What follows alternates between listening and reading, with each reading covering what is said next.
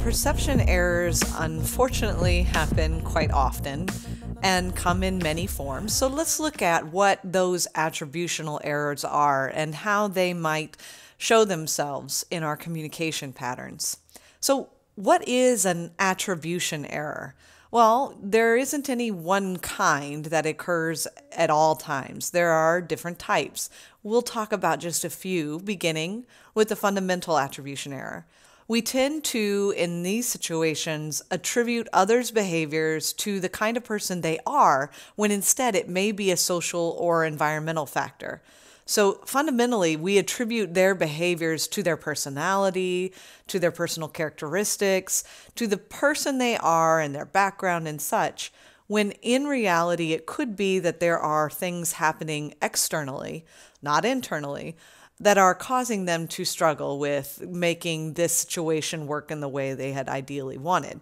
So in a fundamental attribution error, we attribute their behavior to internal attributions and not external attributions, which could very well be the case. Now, self-serving bias is sort of flip-flop from fundamental attribution error. In this case, we act in a self-serving way. So we take credit for our successes based on internal factors, internal attributions like our charm, personality, persuasive techniques, and etc., instead of crediting our successes to external factors like luck or other individuals' generosity or good timing or what have you. If you think about the example of going to a job interview, the fundamental attribution error, the first one here, if we were to go through and go through the hiring process and we got the job and somebody else didn't, fundamental attribution error says that we would look at the people that did not get the job and say, see, well, they don't really have it like I have it.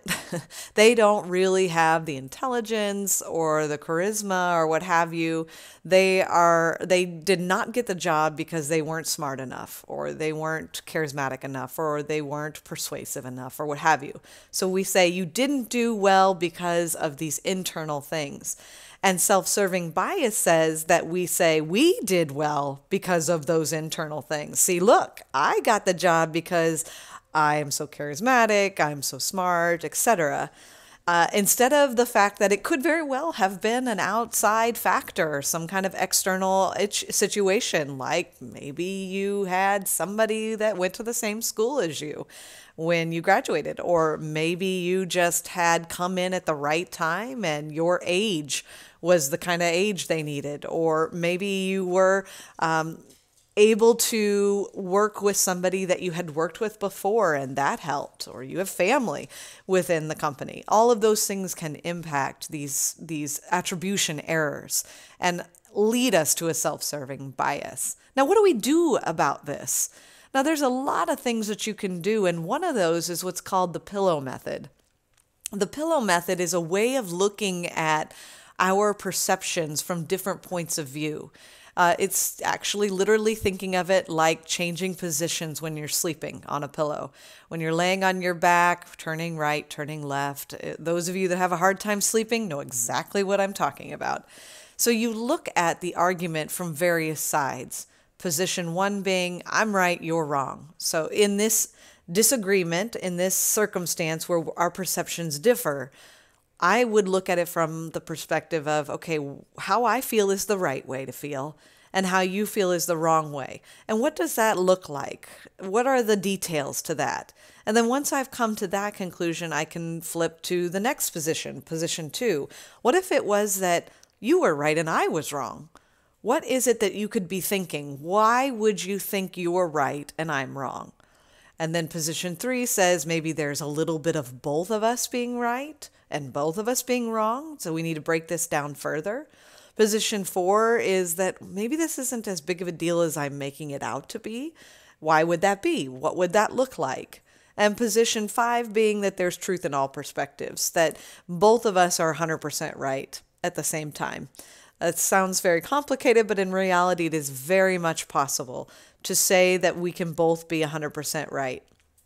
So in terms of understanding our perception and being able to adjust our personality traits, to adjust our perspectives, to properly attribute behavior, we should be able to go through all 5 positions and see which one is the most plausible. And in the very least, going through these positions will help you to understand more before you progress within the conflict. So knowing what it would look like if that other person was actually right and you were wrong will be more beneficial to you if you go that route and try to understand it than if you just stick with position 1.